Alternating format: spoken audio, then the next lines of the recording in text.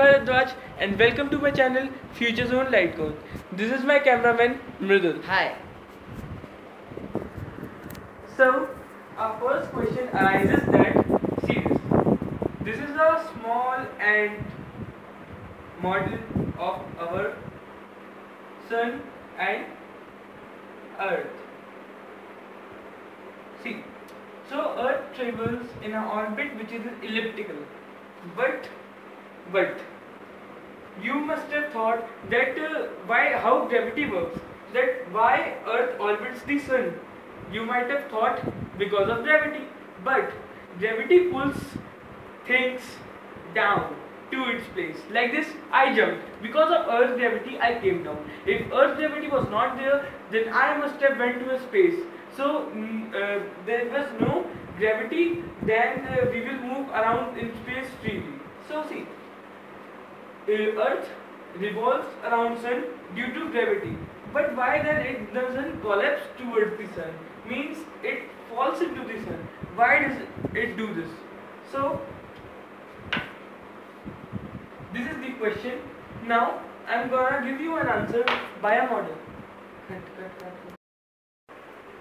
Hey, so imagine it is a fabric of our space. See, so consider it as a Sun and it Earth. So then see this. If it is a Earth, then it is in motion, and when we are just rolling it, to it doesn't move. So it simple move freely and moves in a straight line. But what will happen if we will put in mass at the center of it? What will happen? It is depressed at its center. So see now, it is Earth. What will happen when we will move Earth? We will try to move Earth in a straight line. See this. Found something nice? See this. If we are moving, so the Earth is revolving for some time around this Sun. Means the lemon is revolving around this tomato. You can see this. If we are letting this move in a straight line, so for some times it moves around it.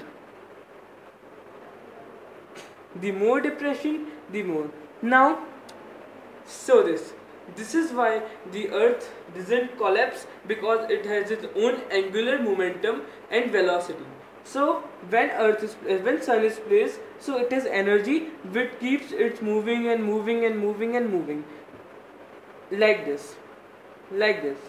So thank you.